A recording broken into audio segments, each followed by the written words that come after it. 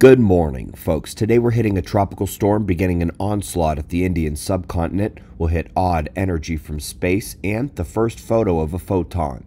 But we're starting with the last 24 hours on our star where things remain very quiet. Flaring and eruptive activity has been mostly absent. We did have a filament release off the south, but it's not aimed at Earth.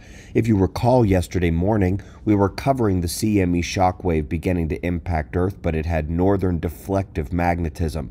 But the blue line, phi angle, it's where you see it flipped yesterday afternoon, and the southward magnetism of the stream allowed solar wind plasma to penetrate into the Earth system. Caused a brief period of geomagnetic instability, the most minor storm level conditions. We'll have to continue monitoring for eruptions, but at this hour, the sunspots look slightly decayed and a bit more spread out with less interaction potential. So we're going to the Indian Ocean. Huge tropical cyclone churning just east of the subcontinent. It is set to stay there for the next 2 days at least, just stuck offshore, allowing for a continuous recharging of moisture while it's dumping a major flood threat near Chennai. Eyes open for the locals there, and best of luck. Over the next 48 hours, do expect to hear about some major inundation reports from the area. From tropical storms to radio burst energy from space, astronomers believe they have spotted the players in a binary system called a long-period radio transient. Basically, a main sequence star and a fast-rotating, highly magnetic star. Confirmatory studies are planned, but they do believe this setup is where the mysterious space signals originate.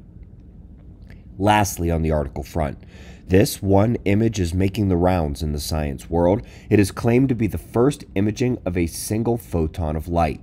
Photons are supposed to be elementary particles, ones that cannot be broken down into smaller parts, but it would appear that at very least there are different energetic sectors of the image, if not physical components complementing the energetic electromagnetic waves.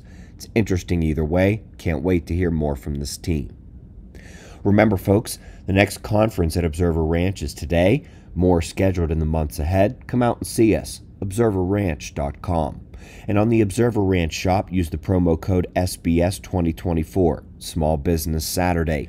Grab our books if there are any you don't have yet, plus there's much more there. Sale ends tonight. Link is below. We greatly appreciate your support. We'll do this all again tomorrow.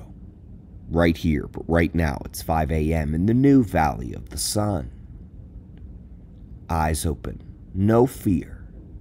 Be safe, everyone.